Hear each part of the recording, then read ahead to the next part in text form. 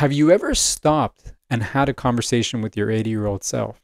Hi, my name is Pedram Beshti, and today I'd really like to drive in on this topic of projecting out into the future and having a conversation with your future self to really define all the things that you're doing today.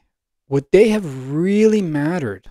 I mean, it's just going to be you. And this is a crazy thing that I think about right now is with all the opinions of others and what everybody else is telling me what to do, what society is telling me what to do. And most cases, people who really love me that are telling me what to do.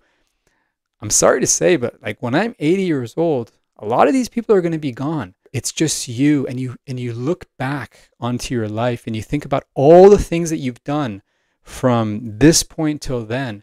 What would have really mattered? We as a populace are constantly busy, bombarded by living life that we're supposed to live as per the opinions, as per the prescription of what society wants from us, such as going to school, getting a job, getting married, and just getting into the workforce and just being busy. But I mean, is that really what we were supposed to come down into this world to do? You can actually create the life of your dreams. It takes work and it takes consciousness and it takes, living a more purposeful life. And, separating yourself from that constant rat race and that constant flow of how society is to say that, this is my life. This is what I want to do. And yes, it's going to sound weird. It's going to sound odd to your family, your friends, your coworkers, because, what they see is maybe the image that you have created.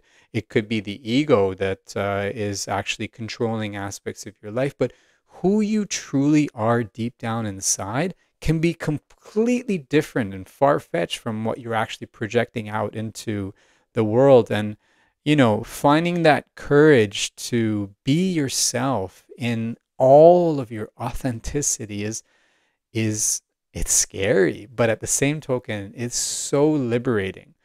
And the solution to the problem that was mentioned in the beginning of the video is to just be curious and actively engage in your life from a third perspective. That it's so easy to just get caught up in the day-to-day grind.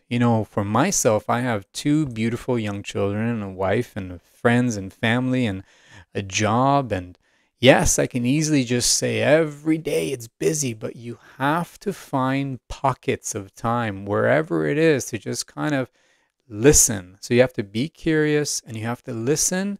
By listen, I mean to feel your body and actually, how are you feeling in the morning when you wake up? How do you feel in the evening when you go to sleep? And then how do you feel throughout the day?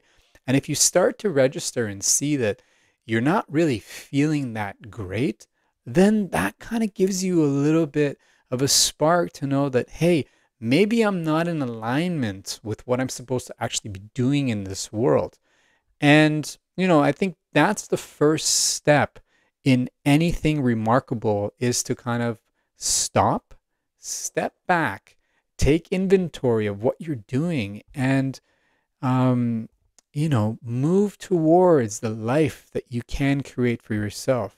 So I would really love to hear your thoughts and opinions on this concept of, stopping, taking inventory of your life and actually seeing if it feels right for you. Thank you so much, and look forward to talking to you on the next video.